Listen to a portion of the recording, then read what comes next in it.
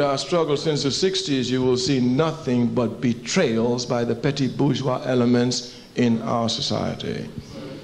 The African bourgeoisie is the most corrupt bourgeoisie in the world. In Africa, they seek luxury in the midst of mass suffering. There are more Mercedes in Africa than in any other continent in the world. In America, as soon as they arrive at a position based on this blood of the people, they snatch that position and run away from the people. But you must not think that they represent the people. They only represent their opportunistic self, using the people every step of the way. So you must not be confused. It must be clear then, for the 60s, the class struggle in the African Revolution must be more ruthless and uncompromising than in any other revolution.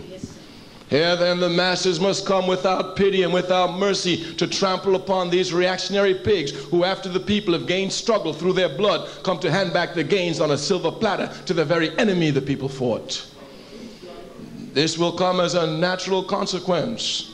The people themselves are everywhere screaming that it's time for them to deal with these reactionary pigs. Even in America, they say, our leaders must be held accountable. They're only saying here that these people must be accountable to those who made it possible for them to get there.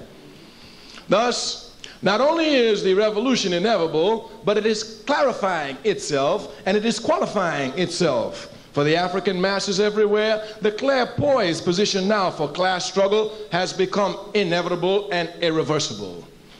The petty bourgeoisie everywhere will be running for cover, but the masses will spare them not. Consequently, we who have dedicated our lives to the people's struggle, we who, knowing that the people will always be free, we, understanding that we must make a contribution to qualify our struggle since the 60s, have been dedicating all our energies to only one task: the organization of the masses of our people. The organization of the masses of our people. We are not running for mayor, we're not running for president. No changes can come from the top down. We're not stupid. Changes can only come from the bottom up. The masses and the masses alone can make them. If you want to learn something from the 60s, the lesson is simple: organize the masses of the people. Thank you.